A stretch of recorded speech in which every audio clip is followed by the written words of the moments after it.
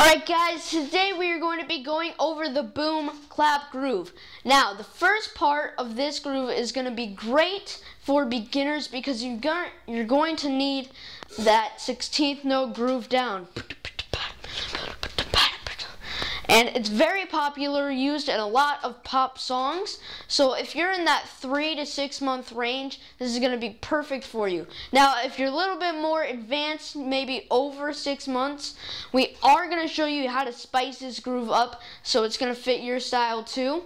And it's going to sound awesome. So stay tuned. Now, let's get into it. Now, the first thing that we are going to do is put 16th notes on the hi-hat, since this is a 16th note groove. 1 eana, 2 eana, 3 eana, 4 eana.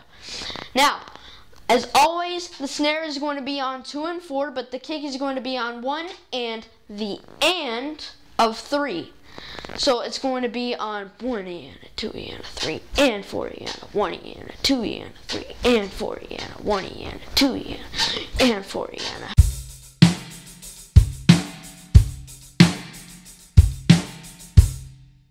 So let's play that with a metronome at 60 beats per minute. Let's get to work.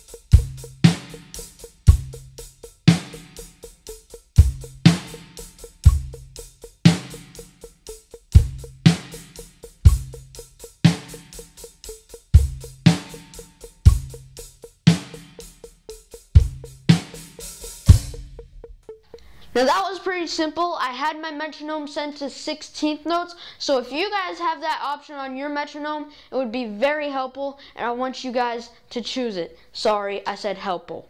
But we'd normally be going to 90 beats per minute, but we are actually going to be playing with the song because 90 is the tempo that the song is at, so let's go with the song.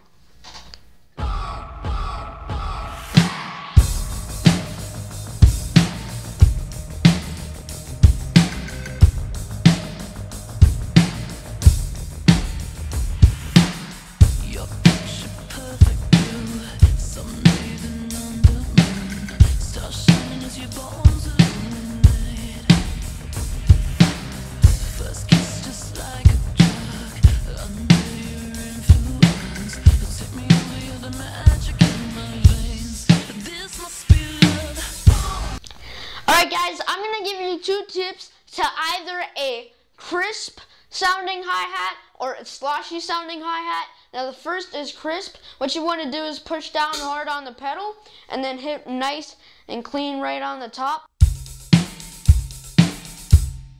Now for the sloshy feel, you can hit it right on the side where it opens and closes. So there's that. And like I promised earlier, I will be giving a tip to spice up the groove for the more advanced beginners. And what we're going to be doing is we're going to be opening up the hi-hat. I'm going to be opening it up on the and of 4. Of course, you guys can open it up anywhere you want. So let's do that at 90 beats per minute.